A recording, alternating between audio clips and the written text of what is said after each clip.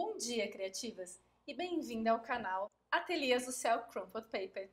Sou Andrea Tomotani, sou designer há mais de 20 anos e estou aqui para ensinar você a técnica Crumpled Paper.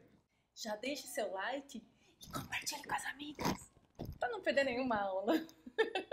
Toda semana você encontra peças simples ou avançadas que serão disponibilizadas por 3 dias gratuitamente. Para você acessar todo o material de apoio, seja um molde ou até um tutorial, eles estarão disponíveis na nossa nova comunidade. Aqui no descritivo você encontra o link. Na nossa comunidade você poderá tirar dúvidas comigo e até interagir com outros membros. E ainda poderá entrar no canal exclusivo da comunidade no Face para compartilhar ideias e fotos e até pedir alguma aula especial. Bora começar a aula de hoje?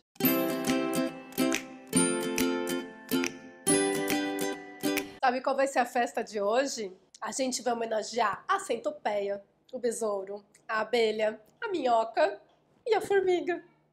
Ah, não podia esquecer a borboleta também, que as crianças adoram. O material principal para começar a produzir é o papel. Mas as cores que eu escolhi são essas aqui.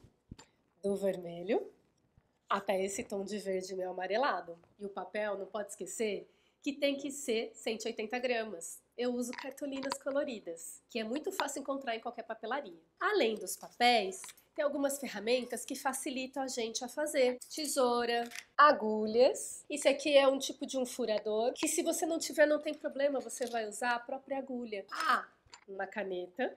Isso aqui é uma linha meada. Tem de várias cores. Não pode esquecer da cola também.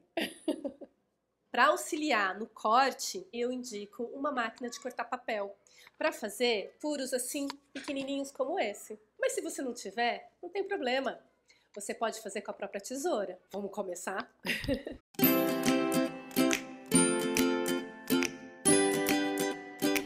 E já que eu mostrei as bandeirolas, então vamos começar por elas.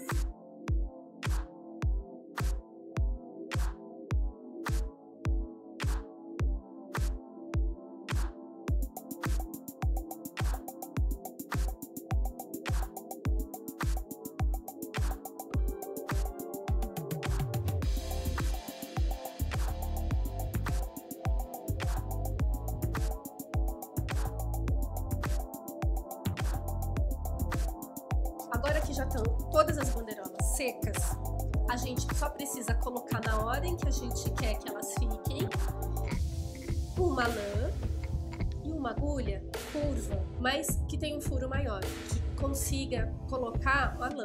Essa aqui tem o número 7, de 5 a 7, pode ser qualquer uma delas.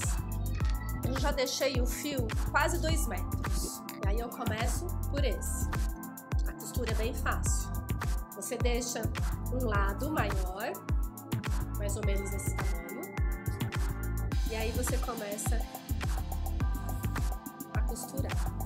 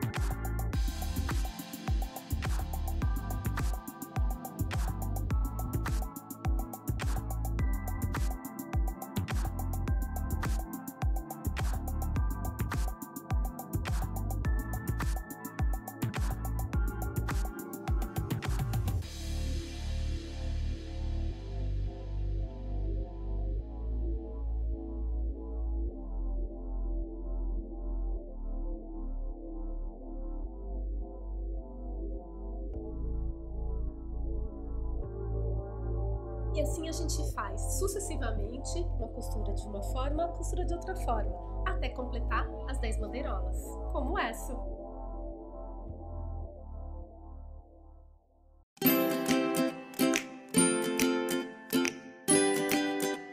A parte mais gostosa são os bonecos papers. Então a gente vai molhar,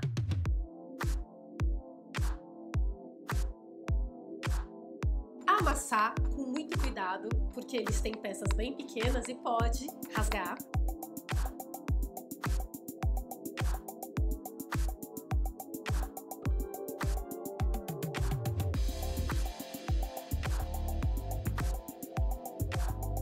Desamassar com mais cuidado ainda.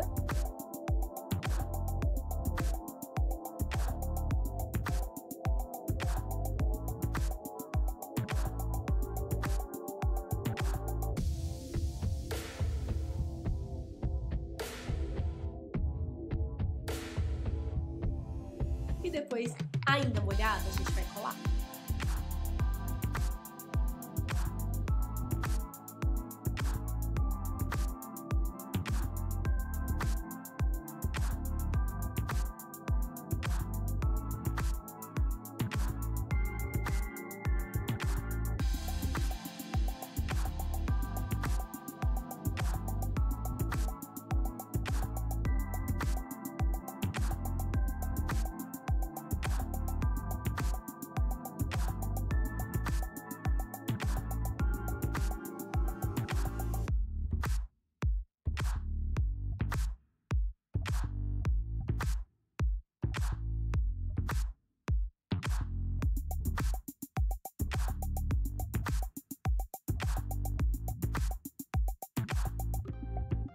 Faça uma costura simples em cada junção do círculo da centopeia.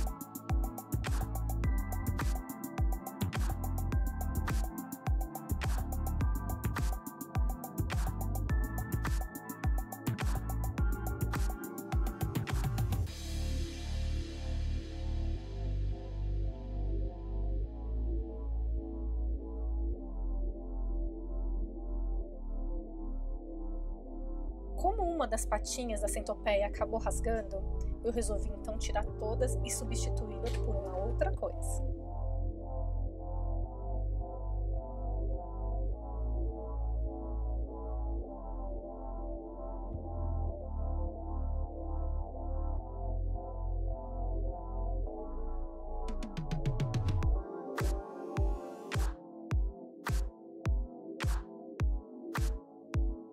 Substituir com um arame felpudo, mas podem chamar de limpador de cachimbo.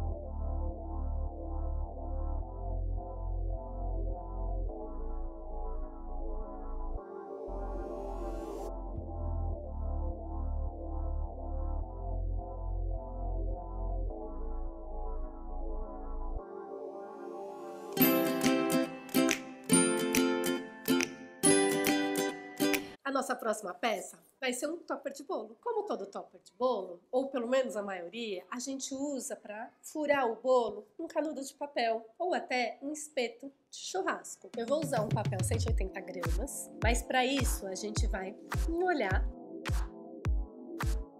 Para completar, a gente também vai usar aquelas argolas que sobram de fita adesiva.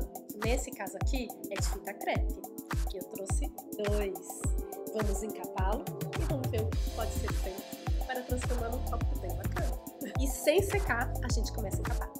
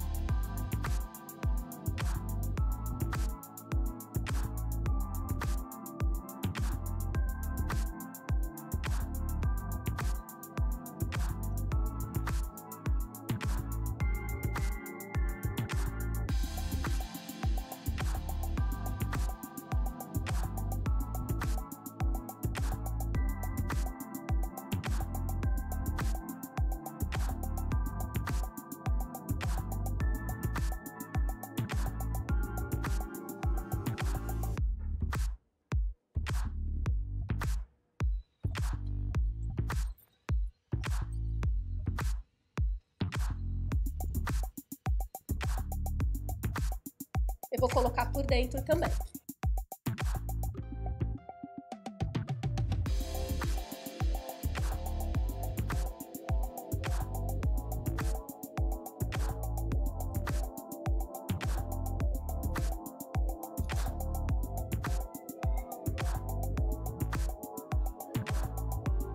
Esse aqui nós vamos cortar.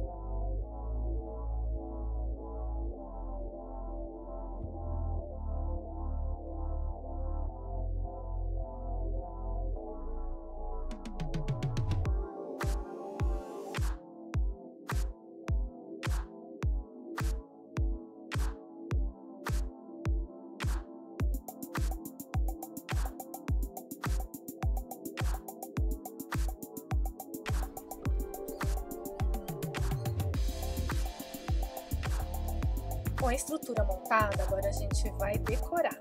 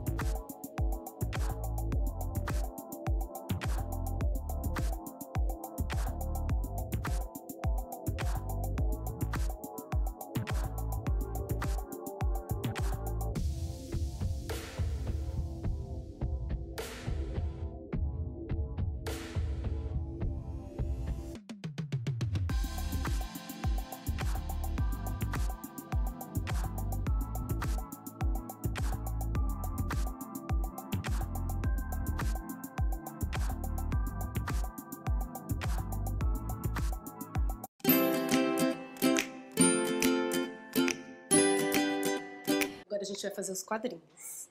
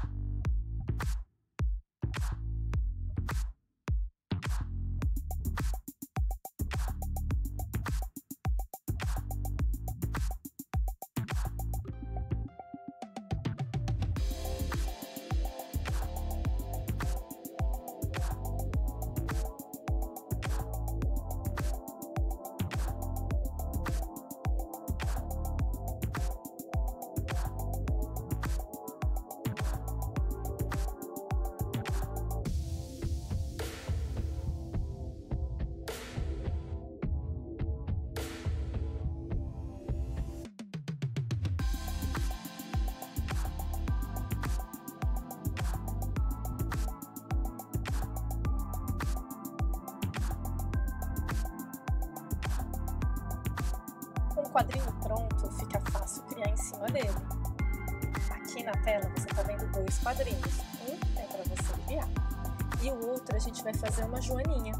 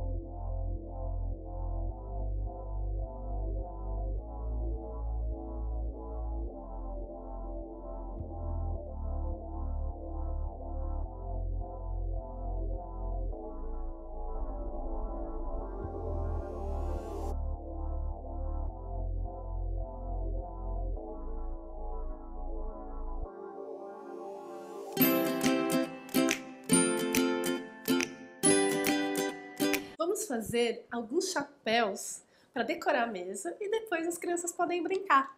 Essas aqui são as partes do chapéu. Eu vou molhar para fazer uma brincadeira entre textura. O chapéu vai ser liso e o que está colado vai ser amassado. Então eu vou molhar, amassar e colar molhado.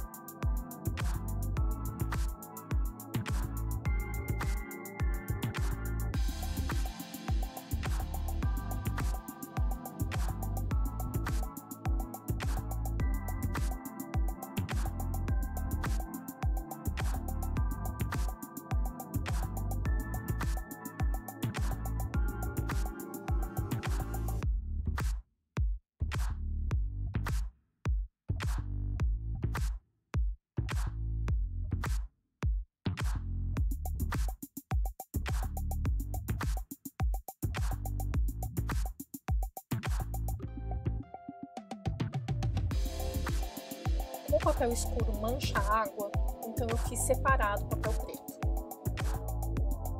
Para não manchar minha mão, eu vou amassá-los dentro da toalha.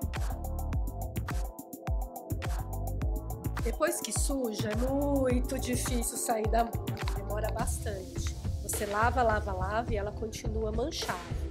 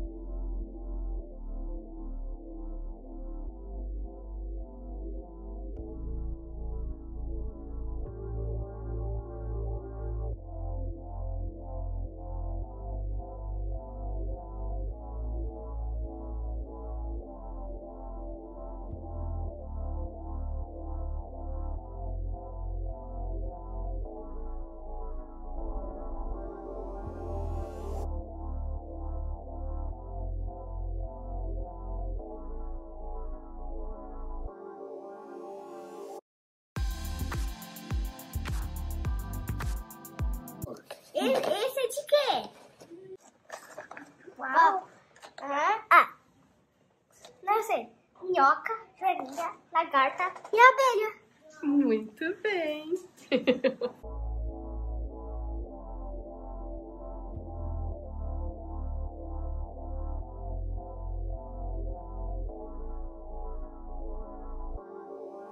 Temos os pequenos boneco papers e tem um grande boneco paper.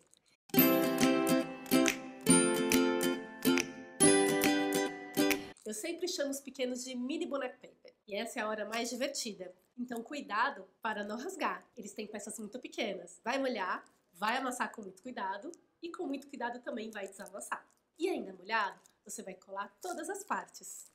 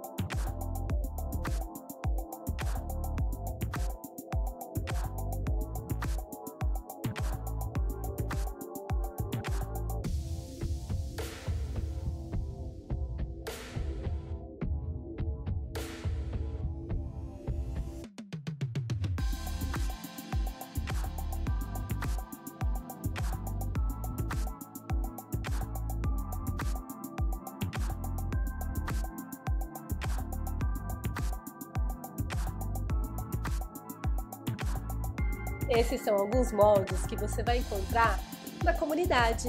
Basta acessar o link aqui na descrição. Se curtiu, então se inscreva no canal. Te espero na próxima quinta com mais novidades. Grande beijo! Gostaram? Se gostaram, então curta, se inscreva no canal e compartilhe com as amigas.